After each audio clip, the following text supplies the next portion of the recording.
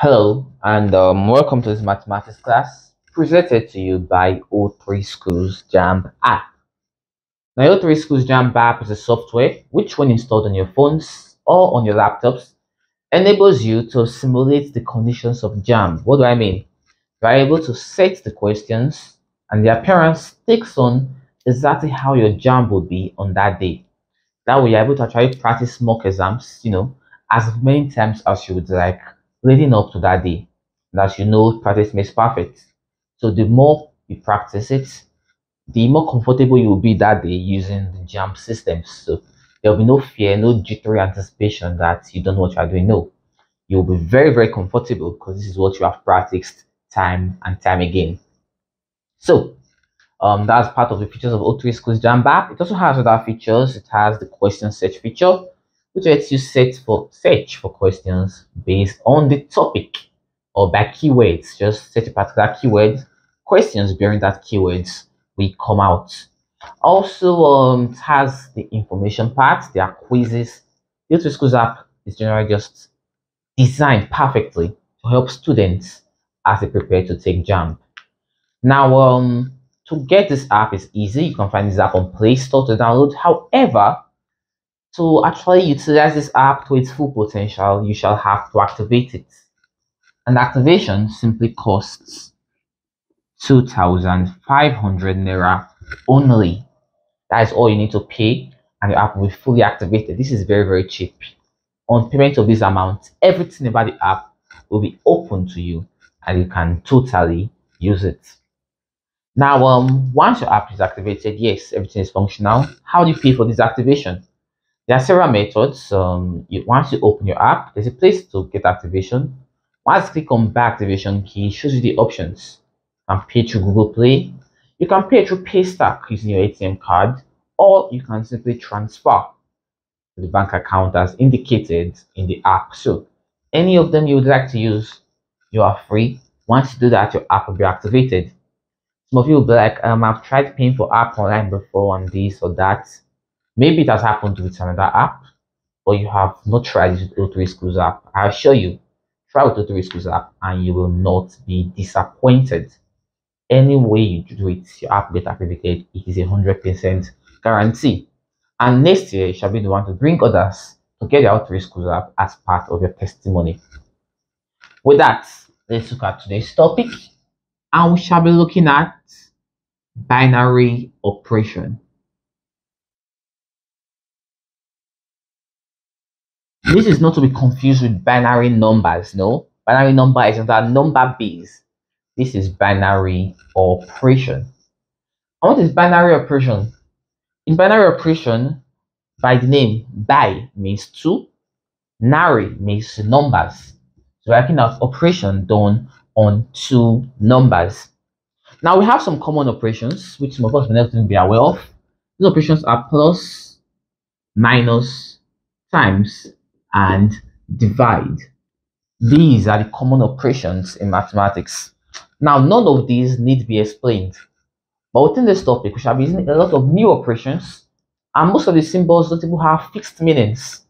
That means anytime an operation is given, you shall be given the translation of that operation in terms of these operations that you're already familiar with. So if you are told, for example, 5 operates, which this operation is star now, for example, on 2, don't just assume what it means. No, in the question, they will state it clearly.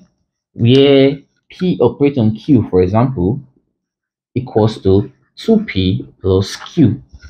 That simply means that in the case of this question, it becomes 2 times the first number, which is 5, plus 2. That will be 10 plus 2, which is 12. So you see, that is the easiest way in which you can say this question, and it's really very straightforward. Simply put in your number where these letters are in the formula you are given, and you shall get your answer.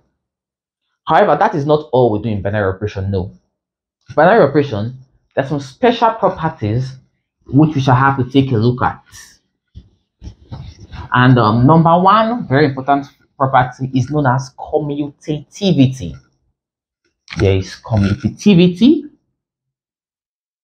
commutativity.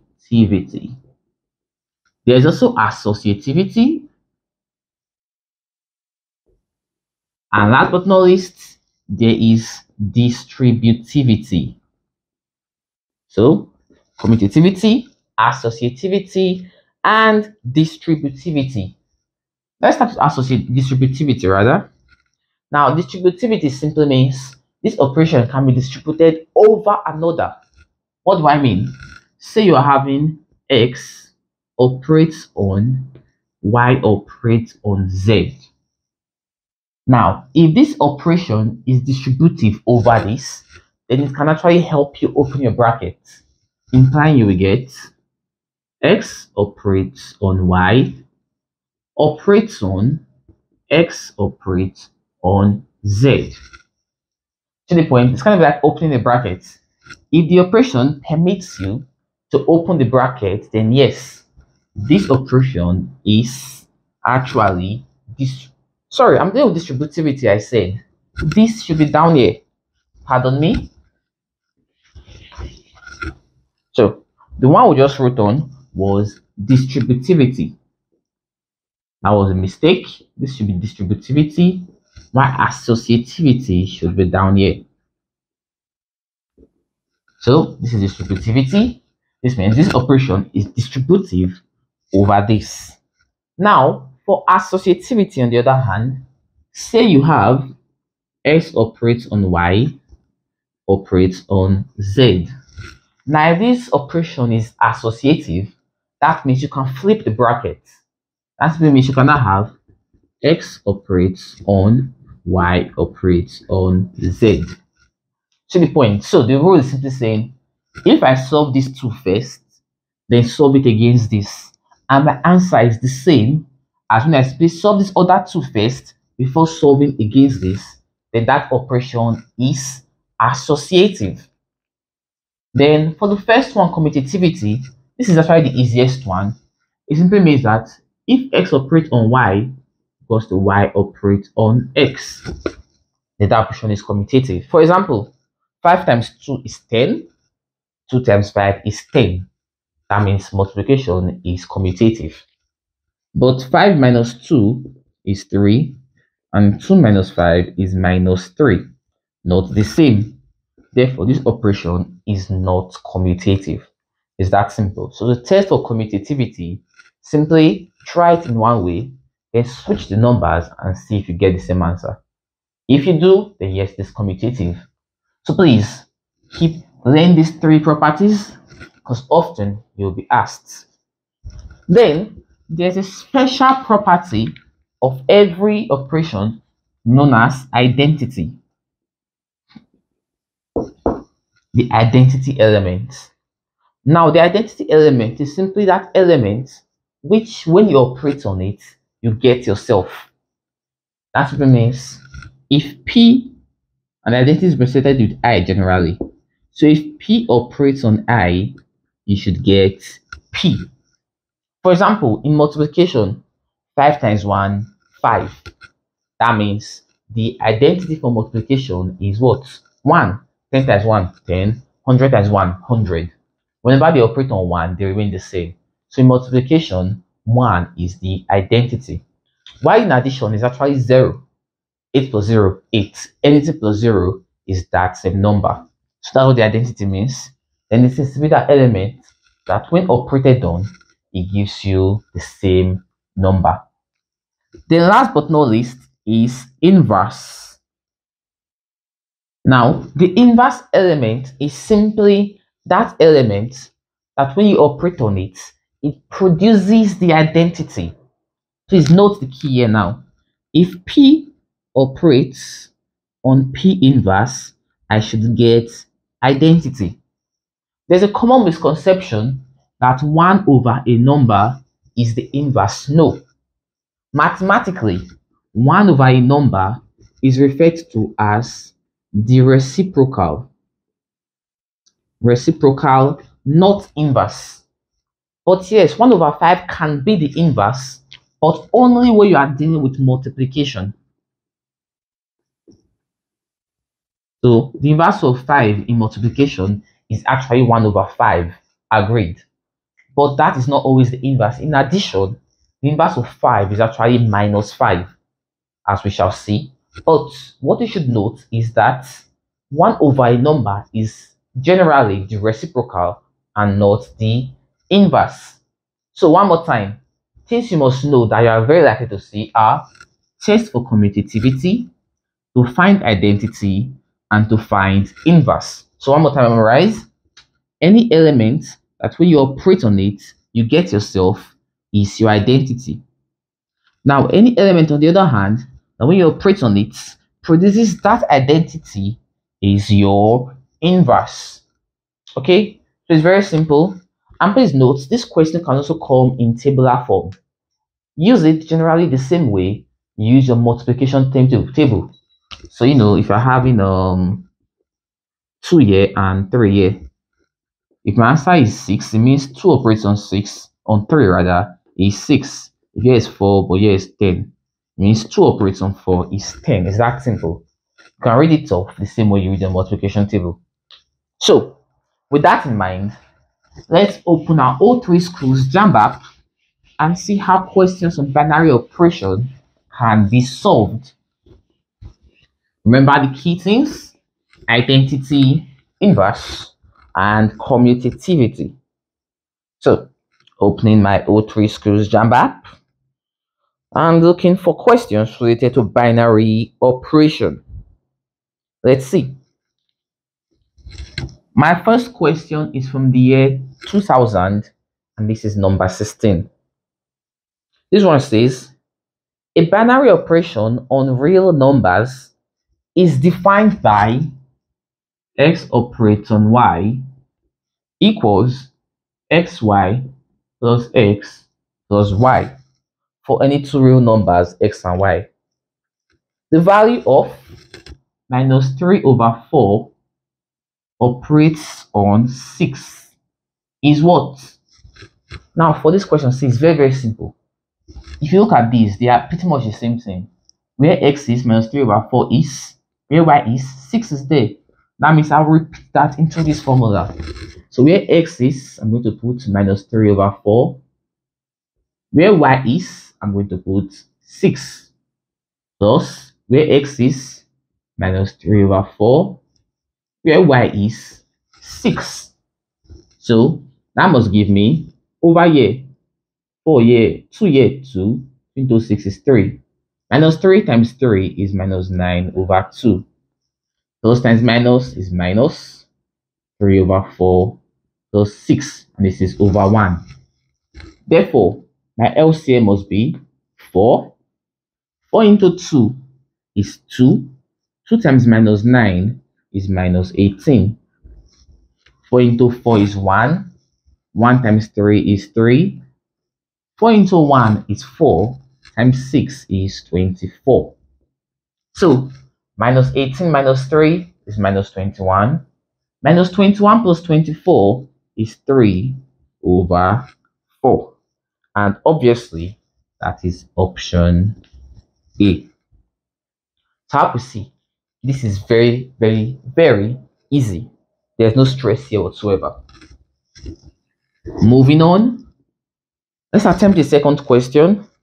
This time from 2006, question 37. 2006, number 37. And it says, a binary operation, and this time the operation looks like theta, defined on the set of real numbers, is such that x operates on y equals xy over 6 for all xy elements of R. Find the inverse of 20 under this operation when the identity element is 6. Now, if you recall, we said to get inverse, remember when the element operates on its inverse, it gives us the identity. So we are told, find the inverse of 20. That means 20 operates on 20 inverse, which can use as maybe k. When 20 operates on that, just to give me the identity.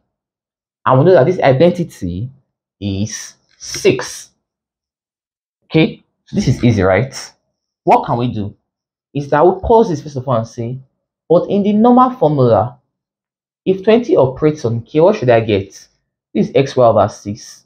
My x is 20, my y is k. So I should be getting 20k over 6. You get it? One more time.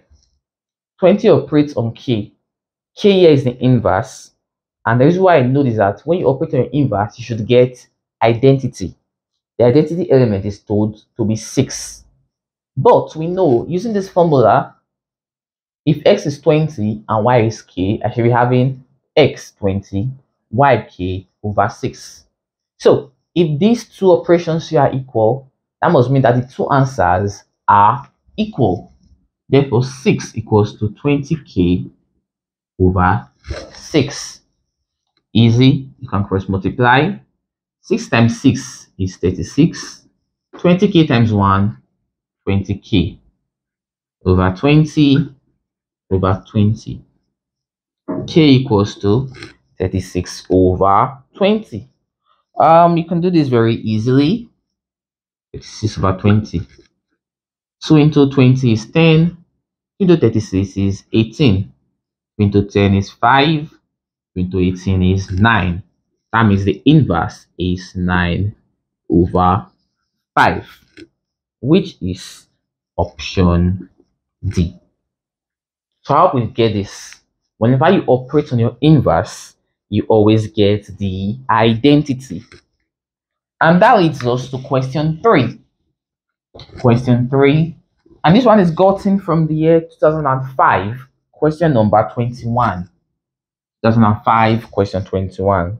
Okay, so question 3 says, an operation asterisk is defined on the set of real numbers by A operates on B equal to AB plus 2 into A plus B plus 1.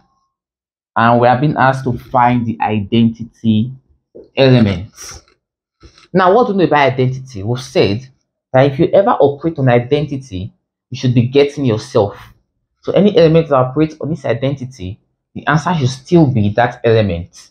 Meaning that if A was to operate on identity I, the answer should still be A. However, the normal solving is that A operates on I, A remains A in solving, or B turns into I. So I should be having I now plus 2 into A plus I plus 1. Now, what does this mean for me? Well, quite simply, just like we did in number 2, this and this are equal. That must mean that this answer and this answer would be equal. So A equals to AI plus 2 into A plus I plus 1. Let's open the bracket. A equals to AI plus 2A plus 2I plus 2 times 1, 2. Well, let's collect items.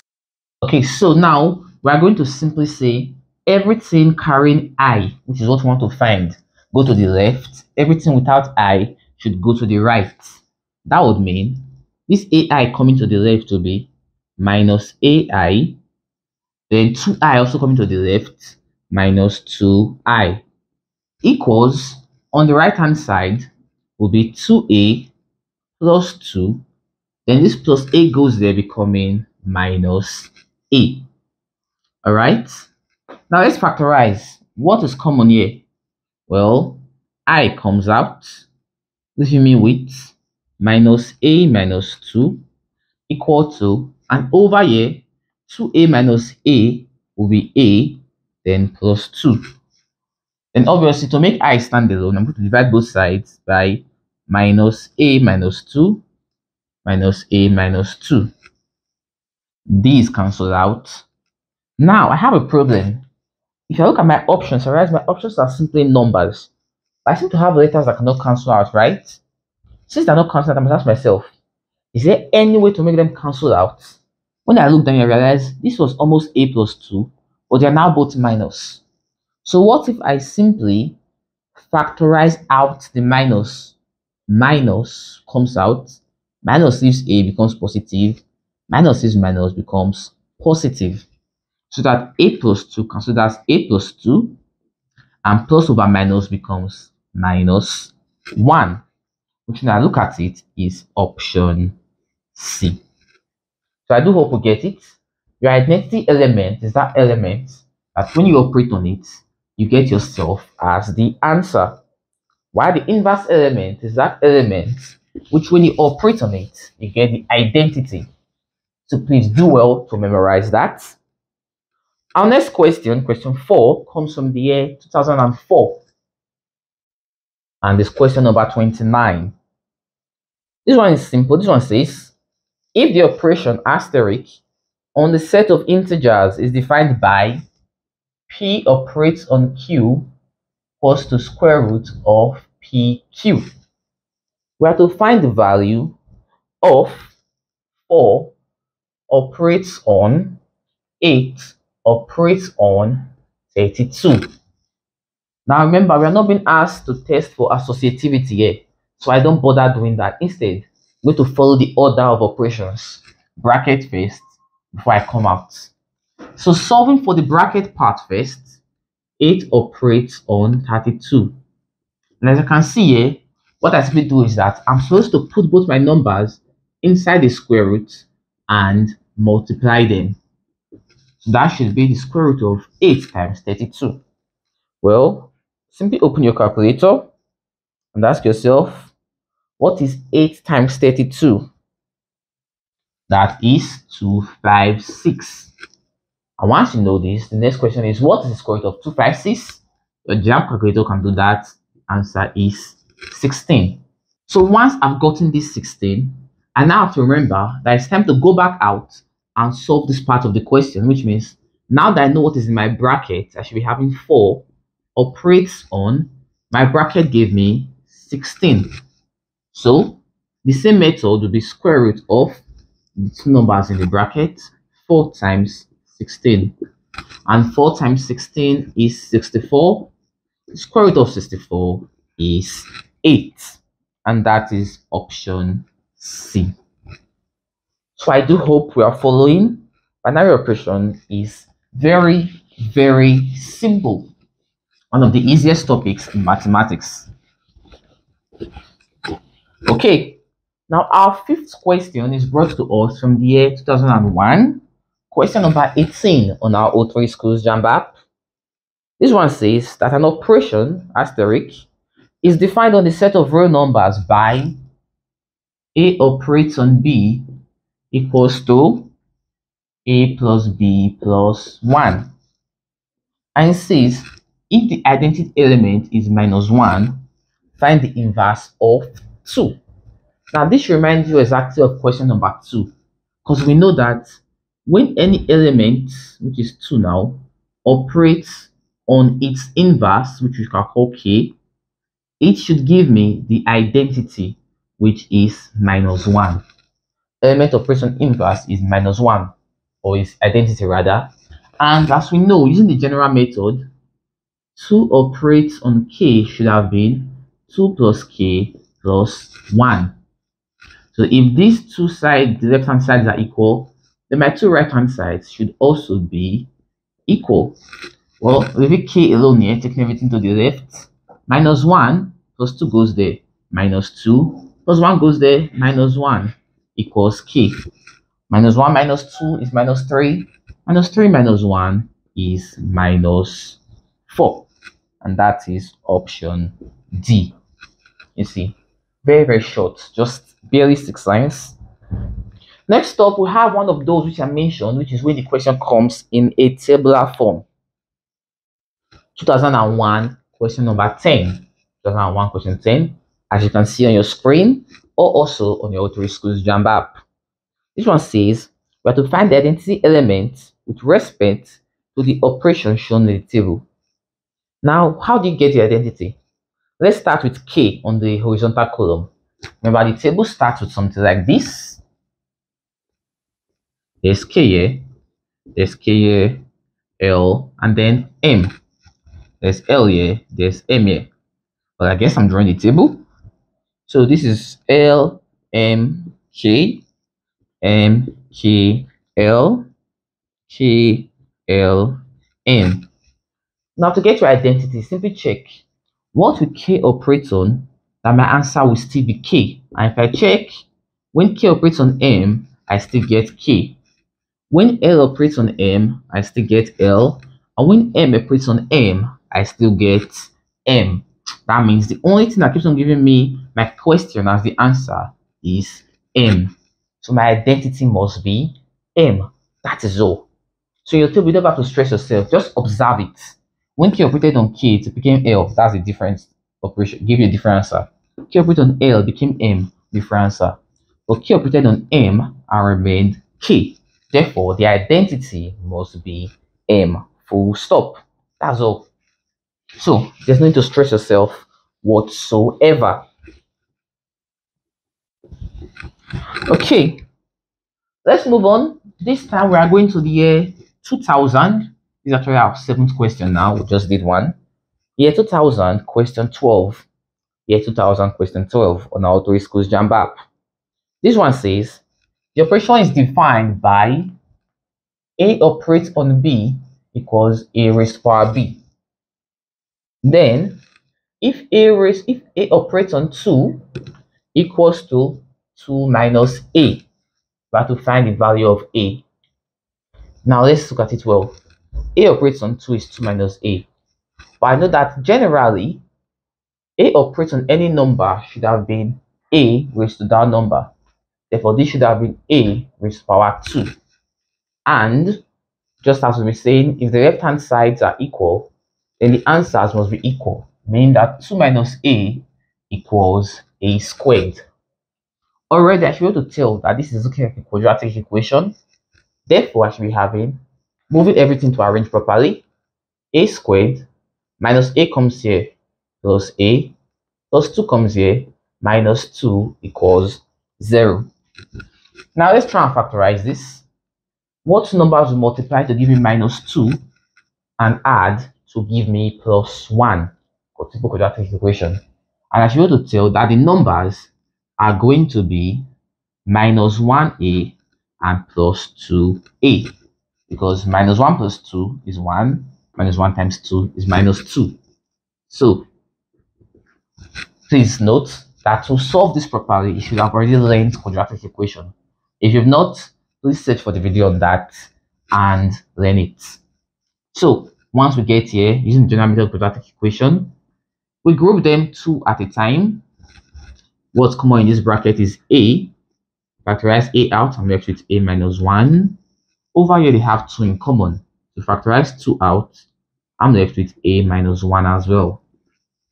And if you remember, in quadratic equation, these 2 brackets are always the same. So, taking one of them, then taking what is outside, A plus 2 equals 0. That means that either A minus 1 is 0 or A plus 2 is 0. And therefore, either A is 1 or A is minus 2. And if I open my options in my O3SCHOOLS JAMB app, that is there. 1, minus 2. And that is option D. See? So very, very easy. Let's take just 2 more questions. If we look at the next question from the year 1997, question number 20, we have that x operates on y equals x plus y minus xy. Then we have to find x, given that x operates on 3, or 2 rather, x operates on 2, plus x operates on 3 equals to 68. Now, I need to know what these brackets are, first of all, obviously. So let me deal with them separately.